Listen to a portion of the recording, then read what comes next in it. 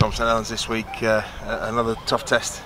Yeah, they're coming thick and fast at the minute. I think over the last 2 weeks we've put in some good performances, so hopefully we can build on that, get a bit of confidence into what will be a very tough game over at Saints this week.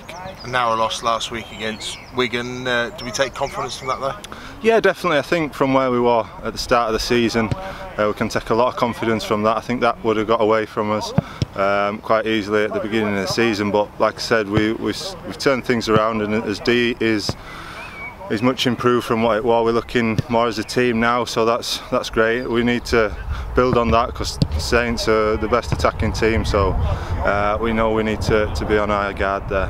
Look back over the season, that game earlier in the season against Saints was a real top performance, even though we didn't get the win. We're looking for a repeat of that on Friday. Yeah, definitely. Obviously that was one of the better performances of our season right at the start, so we've gone through a bit of a progress since then, but hopefully, like I say, we can build on the last couple of weeks and put in a much improved performance.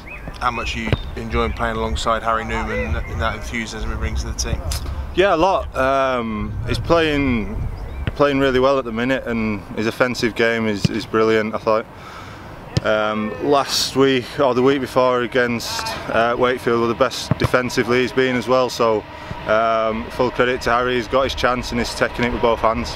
When you look at the Super League table, it's very tight down there at the bottom. Does that give us confidence that if we can string some results together, we can climb the table pretty rapidly?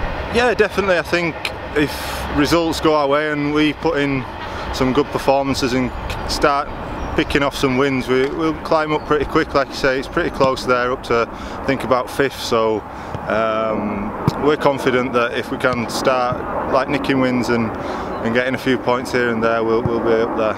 How much are you enjoying working with Richard Agar? Yeah, Rich was one of my first coaches at Hull, so it's nice to get back with him. He's brought a bit of a different vibe to the place since Dave left, and we seem to be reaping the rewards of that at the minute. So yeah, it's been good so far.